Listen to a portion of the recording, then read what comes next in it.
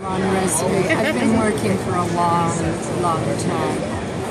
And then I had just done this movie, Jesse's Girls, and I was rapping, and one of the people in the film said to me, "Would you like to do some voice work?" I had some auditioned for some voice work. I said, "Yeah," and I said, "Do you mind if I bring my husband?" Not my husband, my boyfriend. He's since become my husband. So you two are married? We are. Oh, you guys are so cute. As of 2 days ago, we've been married for 32 years. Oh, wow. Congratulations. Thank you. It's really inspiring, especially nowadays when you see so many different divorces coming up. It's true. For people my age, it's inspiring.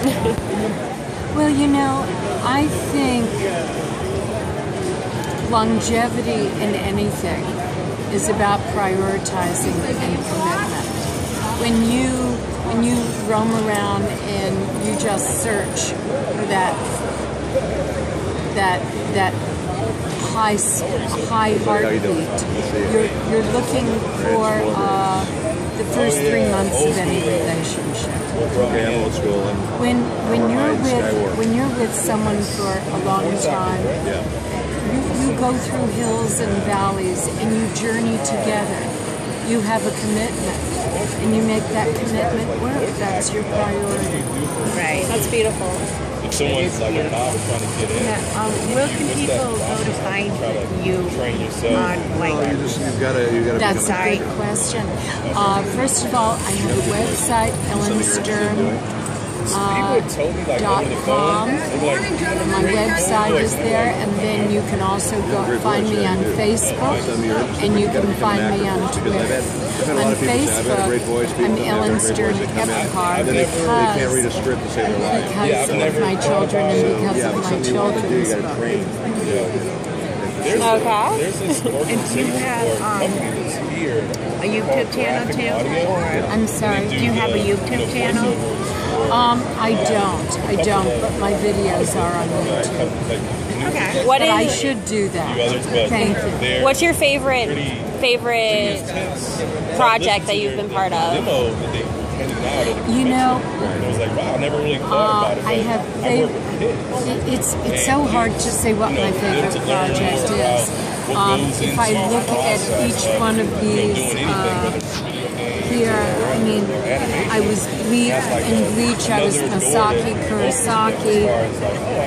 I was in Blue Dragon, I play a bunch of characters in there. One of them is Jiro's mother.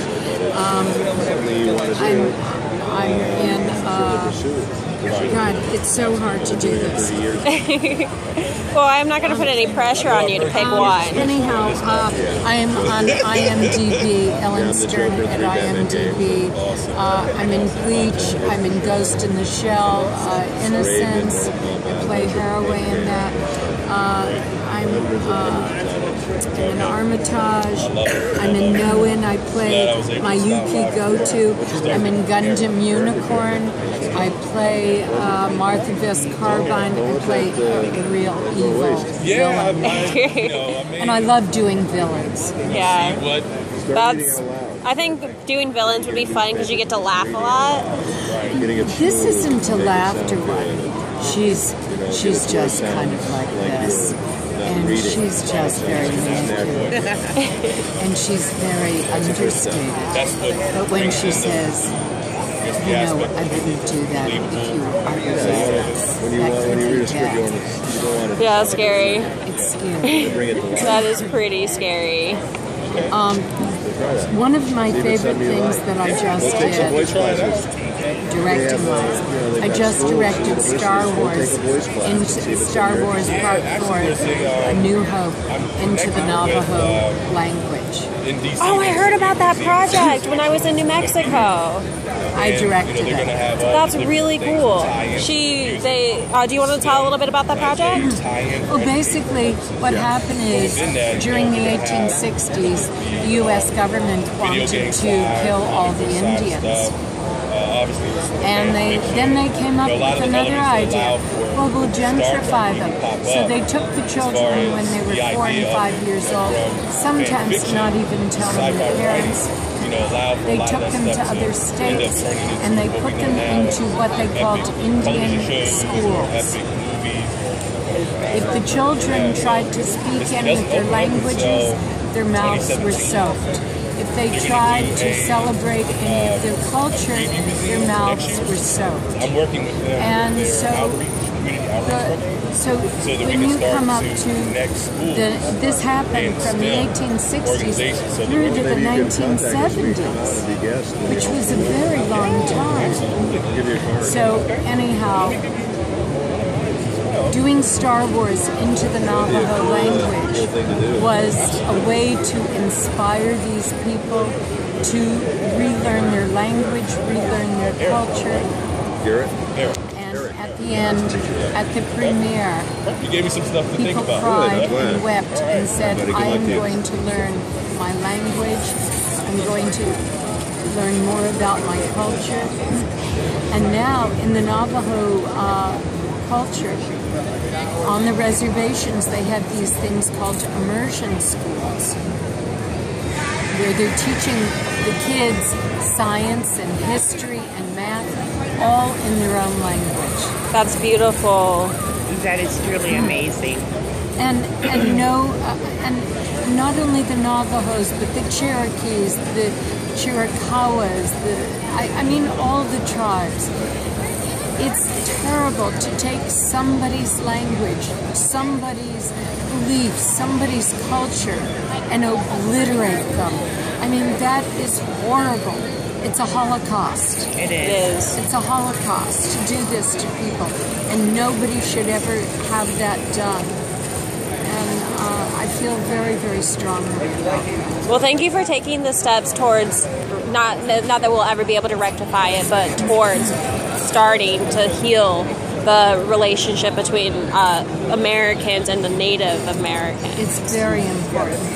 And if you go back with the DNA, and you go back and you look where people originated, people all started in Africa.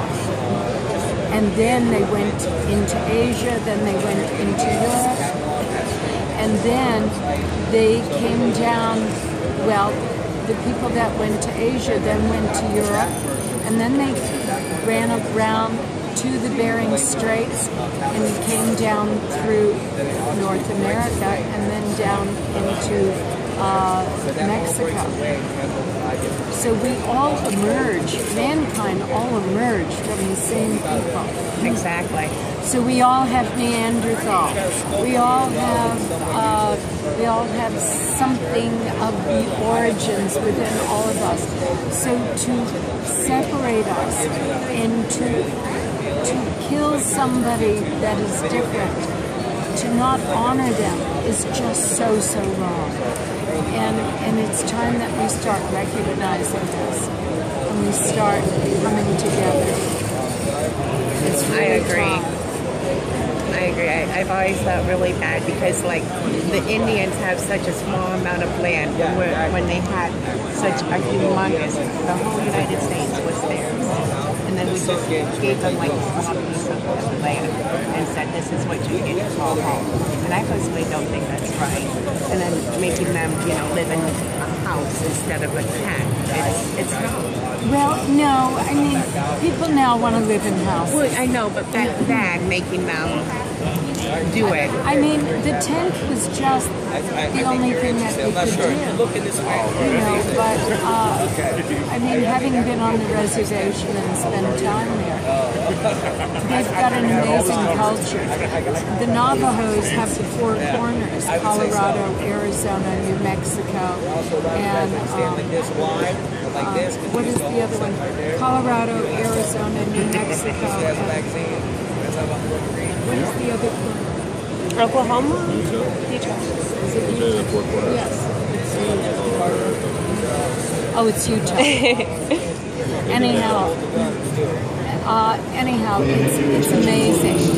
But anyhow, I mean, we're off, what this is, but this is so important. And everybody should take the time to honor the Indian culture. Because they are part of us. Is the Star Wars remake that you guys did available to the general public? Yes, it is. You can find it on Amazon, and it sells at Walmart. You can find it online if you put up Star Wars for A New Hope, Navajo. Yeah. And did you completely reshoot a Star Wars? No, we did not reshoot anything. Actually, Richard did the ADR adaptation. He wrote the script. Okay. And we had 2 translators that were on it. And they worked with me in the studio. That's fun. Anyhow, it was an amazing, amazing project. Another project that I directed, which was really wonderful, was Farewell, My Queen. And that was a period piece in the story of Marie Antoinette. And that's an amazing film. We dubbed that into English. And also Delicacy, which was with Audrey Tautou. But anyhow, all of my projects can be found at Ellyn Stern at IMDb. Incidentally, I do have projects coming out, more books. And Richard and I are going to be doing a sitcom together. Oh. So, That's really cool. What's the sitcom's name? It's called Soccer Mom. Soccer Mom? And when would that be coming out? Well, we're not sure. Okay. We're not sure at this time. Oh, speaking of which, I do have a series that I did with Debbie Allen. It's called Milk and Honey, and Idris Elba, where I play a tough Hollywood agent, kind of like Entourage. And then also I have, I have a film that I did called Blood on Canvas. I'm one of the leads in, and that's going to be coming out. And then I have a new animated feature out right now, and that's called Wrinkles. What's that about? It's starring Martin Sheen, Matthew Modine, George Coe, and myself. It's about a senior home and 2 elderly men who forge a breakout out of the senior home. And it's very funny, and it's very touching. Do you consider yourself a really funny person? Yeah, I think I am. I think so. That's good. You have to have humor. You have to. But also, I also consider myself a very serious person. I hate being pigeonholed. I know it's all part of branding. My brand is I'm eclectic, and I love being eclectic. It doesn't seem like you can hold yourself to one thing or the other. You're all over the spectrum. I think so. That's fun. And we have 2 children. My husband, Richard, a car and I. And how old are they? Well, our son is 30, and he just got married, and he's on Broadway. Nice. Oh, wow. His name is John Epcar, and he was on Spider-Man Turn Off the Dark on Broadway as the drummer. And his band Carney became part of it. The lead singer for Carney became Spider-Man. And the musicians worked in the orchestra. But anyhow, Spider-Man has ended, and now he's on to Lion King, and he's also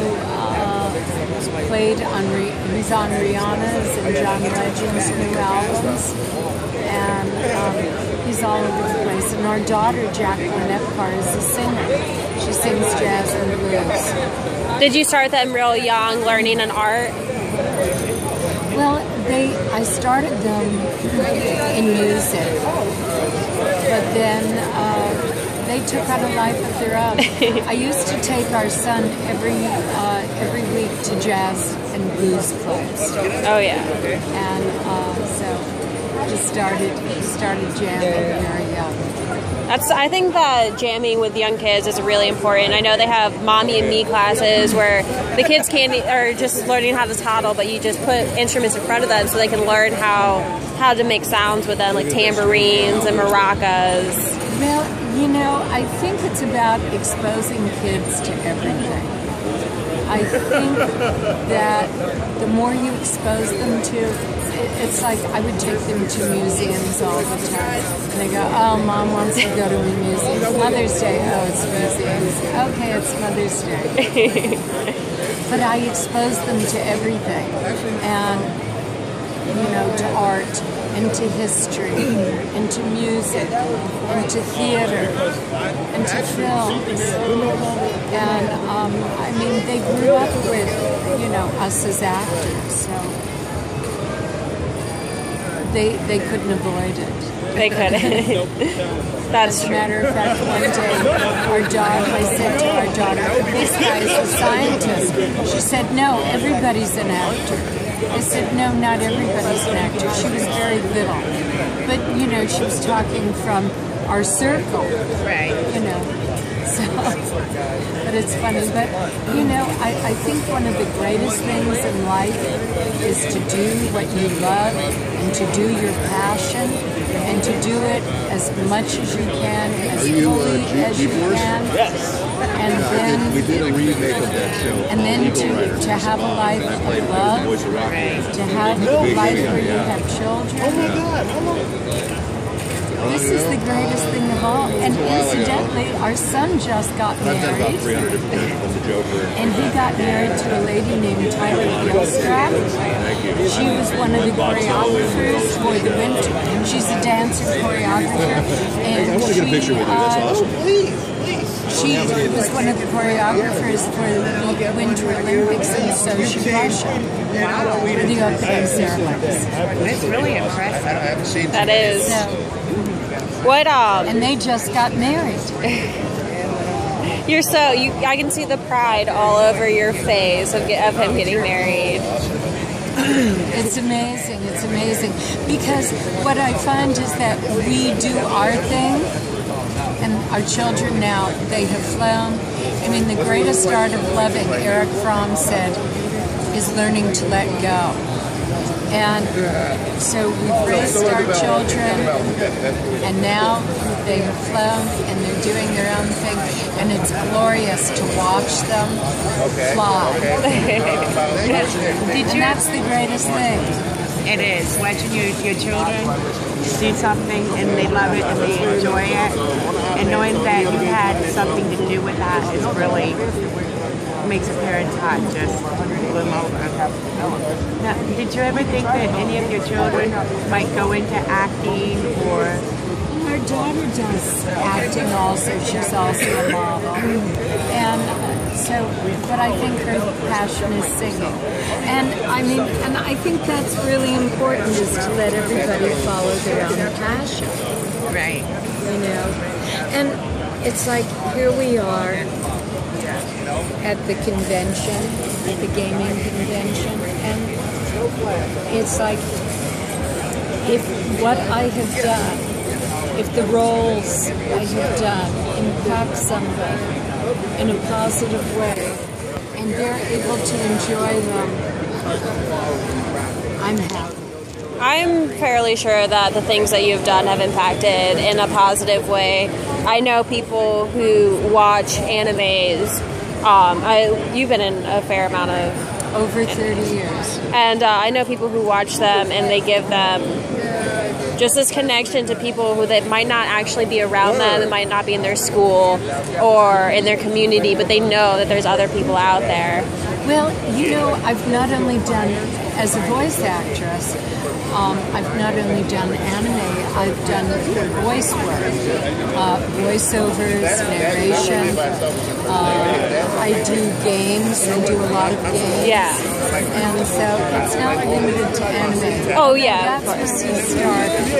Yeah, it's a fun place to start. It definitely is. Definitely is. And I see that your husband has been in Final Fantasy. I was in Final Fantasy. Oh, you were too? Right. That is... Character in Final Fantasy. I've got to check my IMDb. Sorry. I'm sorry. No, That's don't be. fine. It's just my son's like all-time favorite game is Final Fantasy. So when he actually sees this and sees that I've actually gone to you, he's going to be so jealous that he didn't come. Oh. Yeah, he will be. So you said that you started getting into voice acting after having already done actress. I've been an actress my whole life. That doesn't stop. I don't stop one thing to do another. Did you, when you transferred over to, not transferred, but just for that first time into voice acting, was it a real shock just not being able to work with your face? No, it was very natural. One of the things I also do is a lot of stage. I'm also a classically trained actress. I mean, Shakespeare, you know, all the greats. Definitely. As a matter of fact, I belong to the Classical Theater Lab Company group in Los Angeles, and I starred in Exit the King, which was done on Broadway. It's a classical piece that was written actually by Ionesco. Eugene Ionesco. So I do a lot of stage too. But to answer your question, stage is very akin to voice work. Okay. So it wasn't difficult at all. It was natural.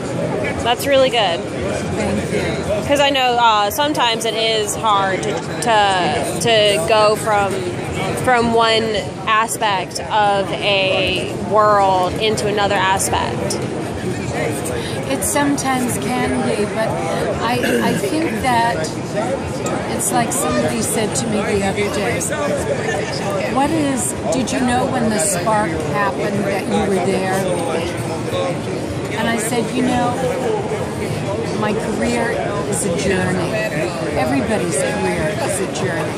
There isn't that point where you go, this is it. Right. There's hills, there's valleys, and the journey goes up and down. And so I think a journey happens through your own passion. So if you find your passion and you just keep doing your passion, then you find your journey, and the career has a path that starts to unveil. But the spark isn't out there. The spark comes from within. That's good. Now, for any actress or actor just starting on, what would you suggest for them? Do you have any advice for them? Yes. Do acting classes, do voice classes, do singing classes, do dance classes, do yoga. Take classes everywhere you can. Learn all aspects of the business. I had no idea I was going to be a voice actress. It happened. It evolved.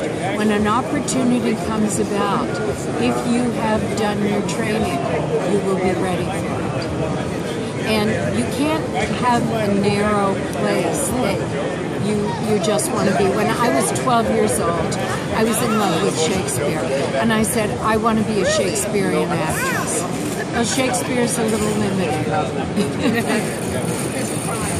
You have to be well-versed. You have to have a broad range of experience and of knowledge. So that is the best advice I can give, is to know everything. And learn history, learn science, learn everything. because all that knowledge is what you bring to the character. And learn script analysis. Analyze your scripts. Analyze your characters so that you can have a fully dimensional character. Even as a voice actress, I have a 3D character that I bring. Read plays. When you were asked to do, if you're asked to do like a character that you've never done before, I'm always asked to do characters that I've never done before. do you do a lot of research into that type of character? Yes, you have to do research into your character. You have to do research into the writing. Know the writer. Know what kind of stuff he's done. It's like one of the things I did was I did George Bernard Shaw's Mrs. Warren's Profession. I played Mrs. Warren. I'm going to actually do it again in a week. And if you know what the writer is about, he was quite a feminist for his time. And Pygmalion was really a feminist play. He was making a statement that women are suppressed. Anyhow, if you know your writer, that gives you knowledge as to the character, as to the play. Know your play. Read it over and over and over again. Know your character. Because the more research you do on the play, on the character, the better off you'll be. That kind of brings me back to a question I had back to the Star Wars Navajo thing. Did you actually learn Navajo yourself? I learned a handful of words. Yeah? What's your favorite Navajo word? Nijoni. Nijone? And that means beautiful. Beautiful. Nijone. Yeah, and did you learn a lot about the way that their culture thinks and the way that their culture processes the world around them? Yes, and that was beautiful because they are non-competitive, they are non-ownership kind of people, they are sharing, they are respectful, they are kind,